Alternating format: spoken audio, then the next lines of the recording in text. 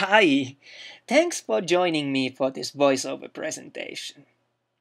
So in our previous part of this chapter, we have been introduced to prokaryotic cells.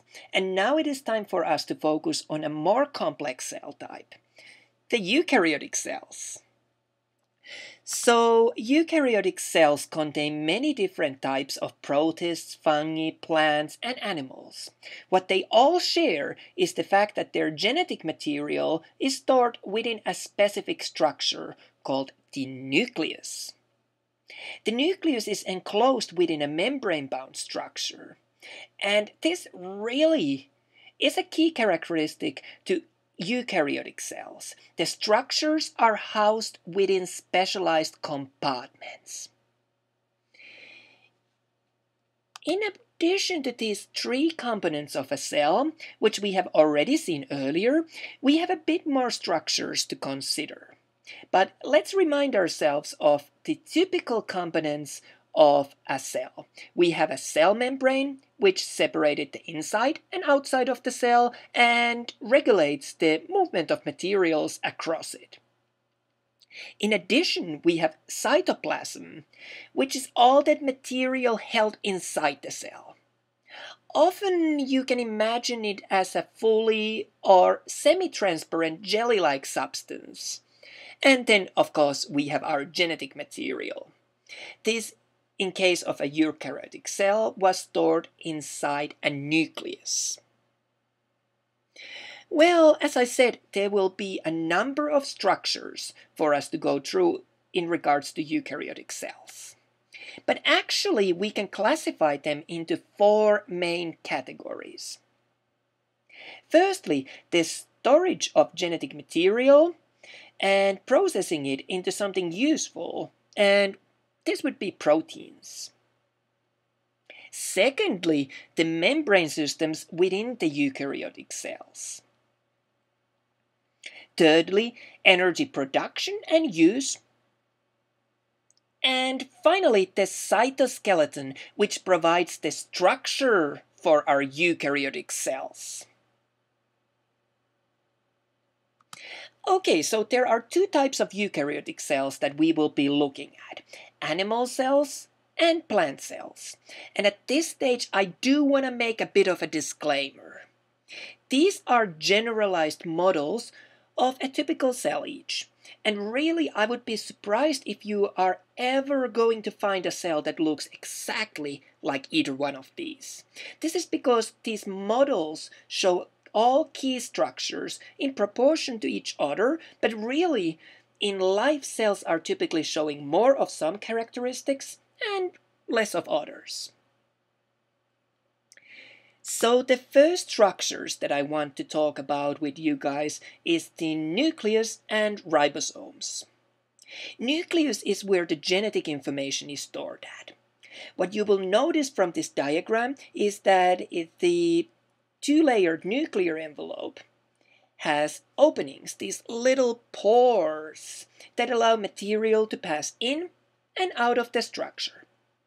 What you will also notice is that we have chromatin. This is the mass of protein, RNA, and of course DNA that normally looks like this mass that we are shown here.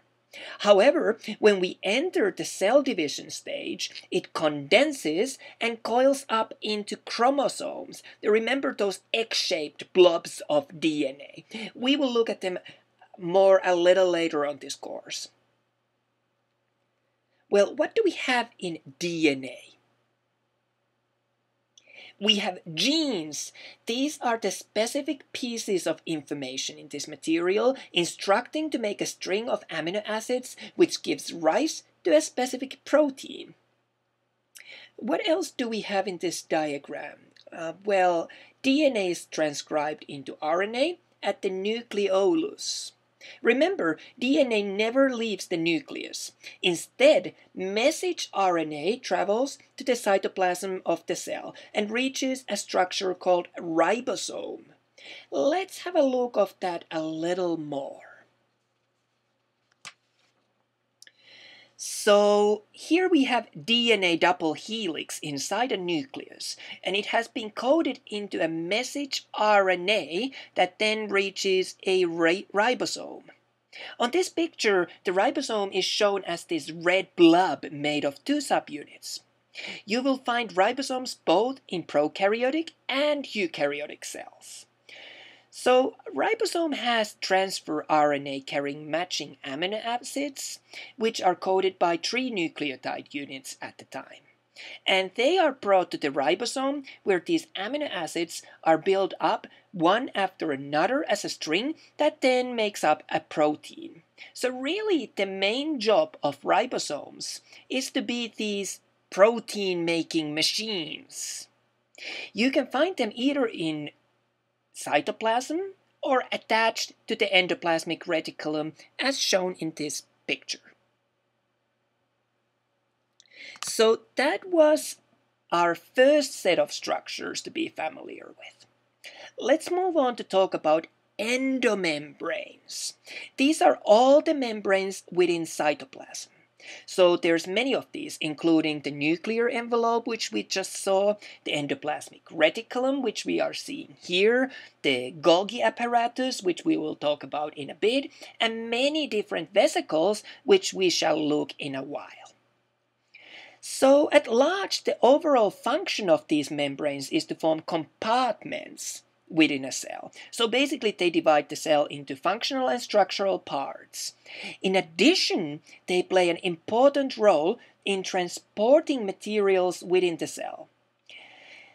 So let's look a little bit more of this endoplasmic reticulum that we have shown here.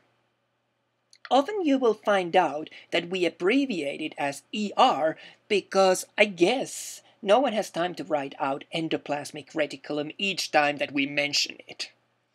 So it is a bunch of membrane-formed channels and sacs, and to a large extent, continuous structure. When we talk about ER, you can find two types of it. Rough ER has ribosomes bound to it, so I guess it looks a little bit more bumpy or rough.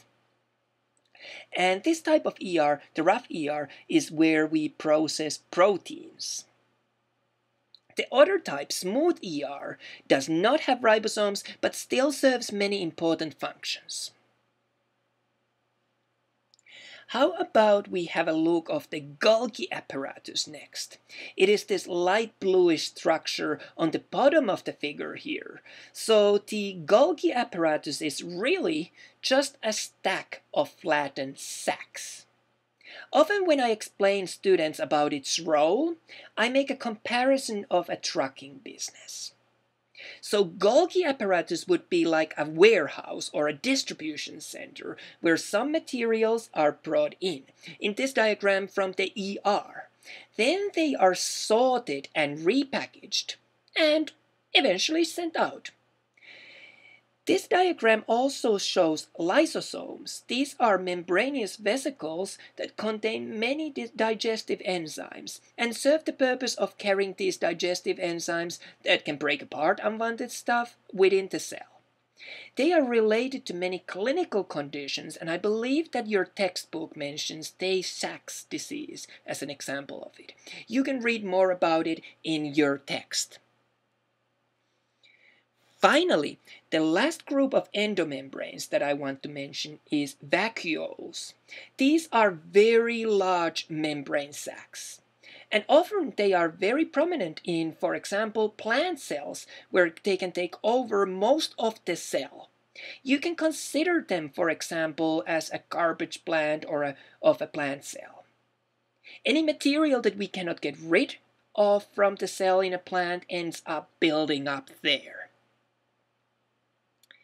Okay, we are ready to move on to talk about energy-related organelles in a cell. So let's look at the powerhouses of the cell. And we have two types to discuss about, chloroplasts and mitochondria.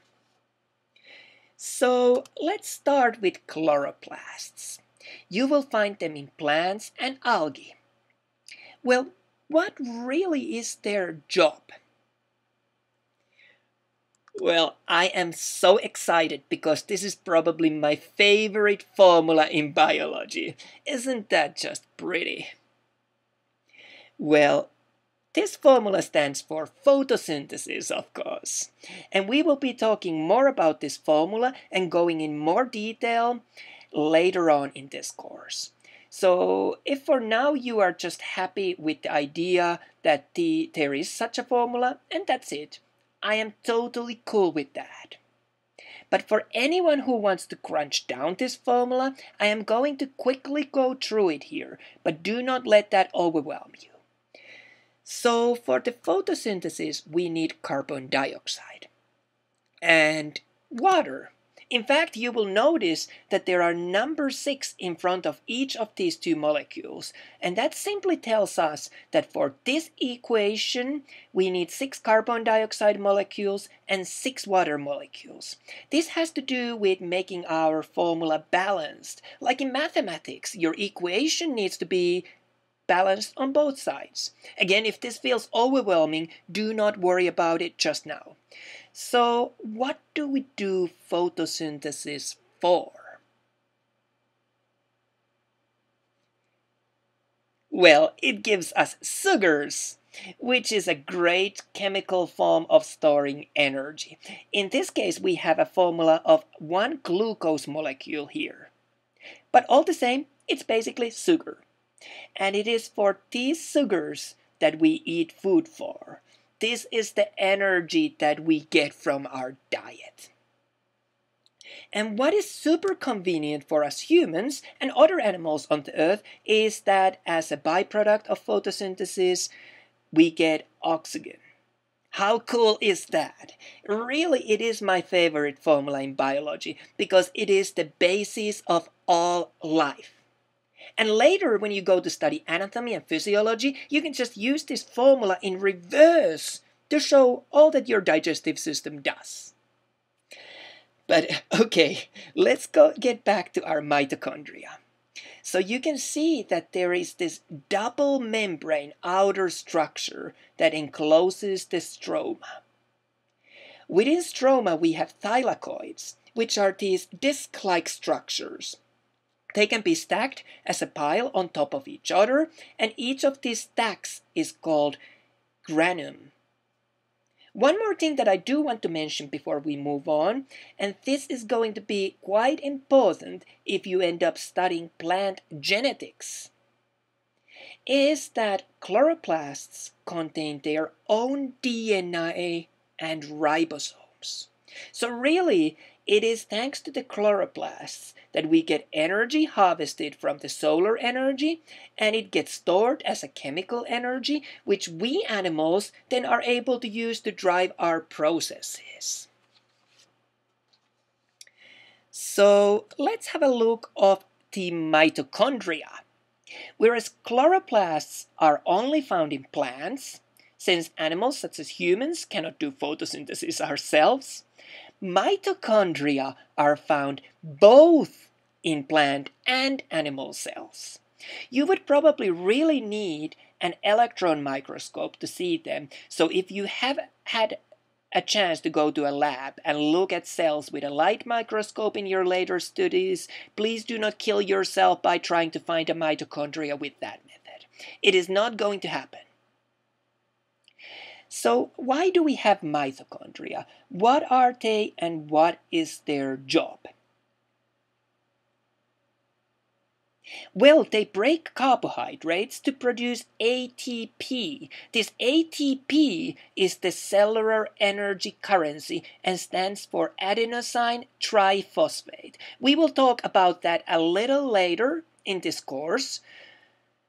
So, for the mitochondria to do its job, it needs also oxygen, and it will produce carbon dioxide. If we look at the structure of a mitochondria, we will see that it has all these folds inside it.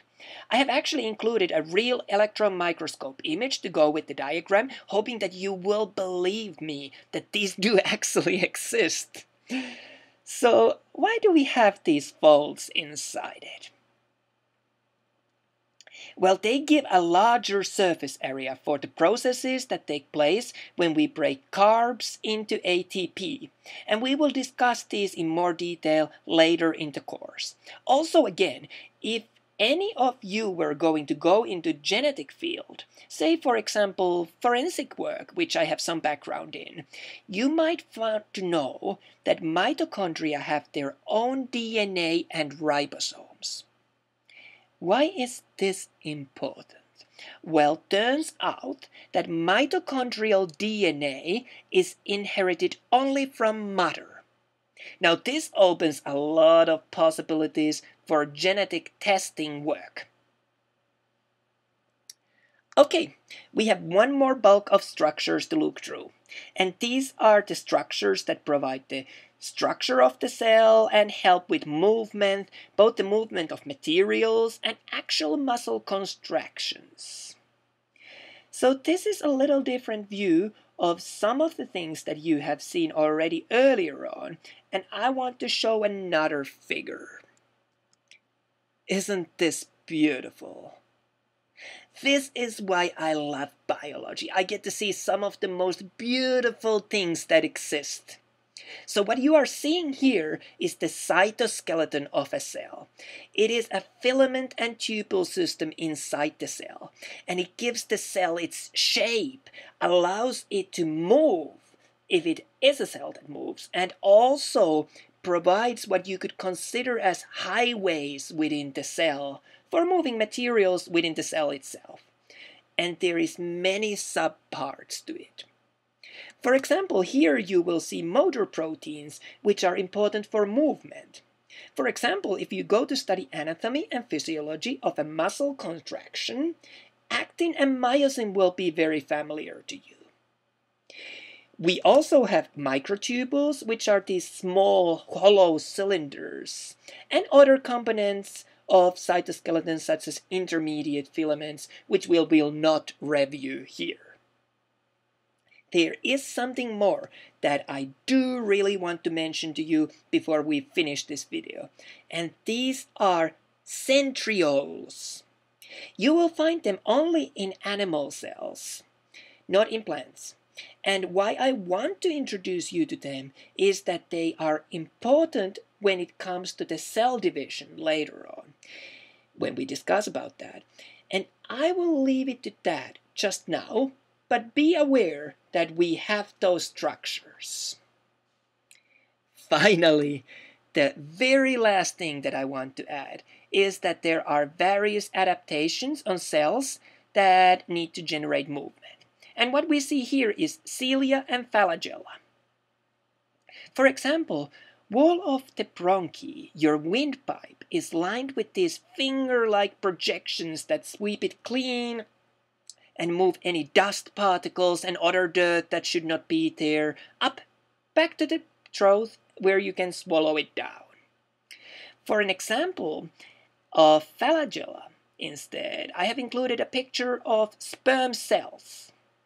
Their tail is very important for generating movement so that the sperm can find its way to the egg cell.